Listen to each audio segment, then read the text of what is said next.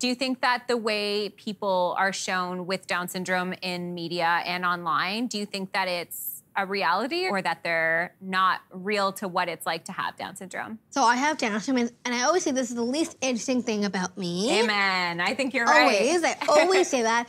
People may assume things about you that they don't even know. Like, when you first want to meet someone that has with Down syndrome, you want to talk to someone, actually talk, be like interview, like ask questions and actually get to know them than someone talking behind your back. And you are still you, and I can apart from Down syndrome. You are your own person. I am. Yeah, and I can be whoever I want to be. Yes, you can. Yeah.